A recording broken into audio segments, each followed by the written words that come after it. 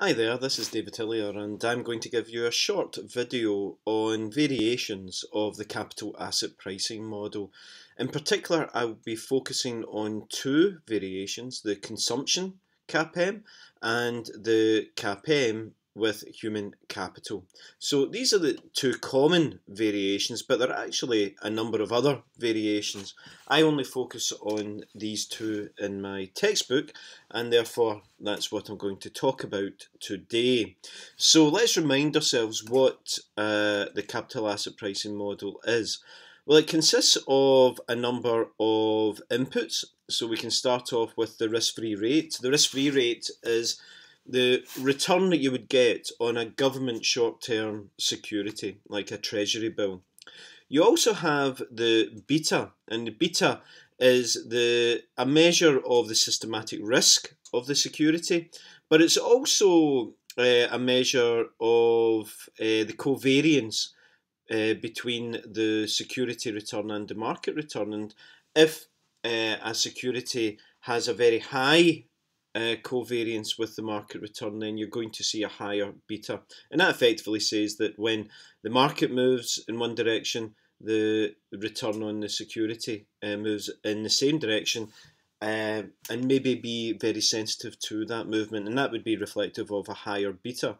If you had a low beta, then you wouldn't expect to see much movement in the security return with movements in the market. And then you have the expected return on the market itself. And that market portfolio is a portfolio of all available investable financial assets. And so you need to have that population of all investable assets. And they have to be financial assets. Now, in the last lecture, when I had criticisms of the CAPM, I said that the portfolio that we use to proxy for that market portfolio can really sometimes only be a subset of all available financial assets. And that was a criticism, but that's the CAPM that we've got, and it's the very common and very well known model used to estimate or predict expected returns on a security. So let's move on to the first model, and that's the consumption CAPM. Now you'll see from the formula that it's actually very similar to the CAPM itself, and in fact, looking at that formula, you say there's no difference. Well, the difference actually comes in the beta measure. The beta is estimated differently with the consumption CAPM, and what you're looking at is you're looking at how returns on securities covary with consumption growth or growth in consumption. And the idea behind this is that, well, the normal CAPM, the standard CAPM, looks at how your wealth varies with movements in the market, because ultimately the security return is a measure of your increase or decrease in your wealth. And theoretically, you might argue that, well, the thing that's really important is not your overall wealth, it's actually how much you can consume. That's the important thing, and if that's the important thing, then that's what's going to be priced. And when we consider risk of securities, then we're really considering how the security co-varies with growth in consumption, or the security return varies with growth in consumption. So if you've got high consumption growth, then does that mean the security return is going to be very high? That would be a high consumption beta. Or if you didn't see the security return moving much with the consumption growth, then you would say it would be a low consumption beta. And the consumption CAPM really just substitutes that beta, the consumption beta, in for the normal beta that we would get for the CAPM.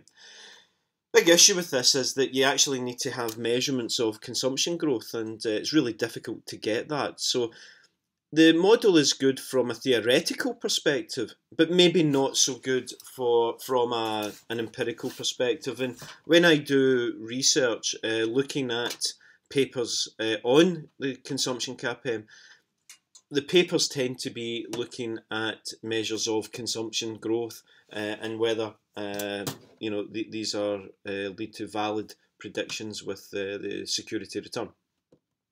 So that's consumption CAPM. We're now going to look at the CAPM with human capital. And the idea behind this model of CAPM is that, well, you know, with the CAPM, we're really only talking about financial assets, investable financial assets. But in actual fact, we can invest in other things. We don't need to just invest in financial assets. We can invest in, say, for example, property, or we can invest in people. We can, you know, we can grow the value of people by building up their skills and building up their human capital.